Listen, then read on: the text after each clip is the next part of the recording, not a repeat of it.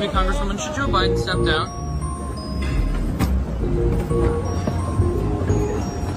Hi, Congresswoman. Should Joe Biden step down? Congresswoman, why has the White House been lying about Joe Biden's declining cognitive abilities? Congresswoman, why did you take my phone like that? Because she's rude and disrespectful. And don't care about the people, obviously. That's why she's mad. Congresswoman, why'd you take my phone like that? You can't grab people's personal property, you know that, right? Who are you? Who are you? I'm just asking questions, Congresswoman. Where are you from? Congresswoman, should Joe Biden step down? What is your name? What is your name? Where do you live? Why are you asking me all these personal questions, Congresswoman? Because you're asking me questions. I'm allowed to ask you Where questions. do you live? Where do you live? What town? I don't have to tell you that information. Then I'm not answering you? I just want to know, Congresswoman, should Joe Biden step down? No. I'm sorry, excuse me. Why has the White House been lying about Joe Biden's declining cognitive abilities? Why are you reading the questions off that sheet? Who owns you? Nobody owns me, Congresswoman. I'm just curious and answer questions. They own you. It's your child.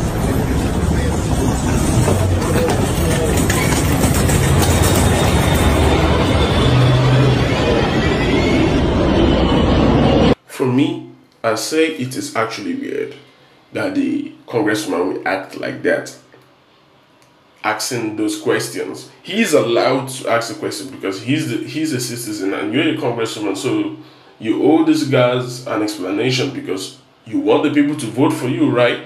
Good. So if you want the people to vote for you, that means you have to answer the questions of the people. You don't ask the people the questions. No, the people ask the questions and you give them an answer. So that's how it actually works when it's the government and the people, right?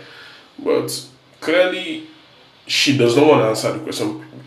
We know that, and the question she was asking where he lives, who owns him, things like that. It's kind of weird, you know. It's unexpected for me. Normally, these guys would just keep quiet all the way, but the way she was looking, asking all these questions, it's crazy. It's like there's somebody at her back targeting her.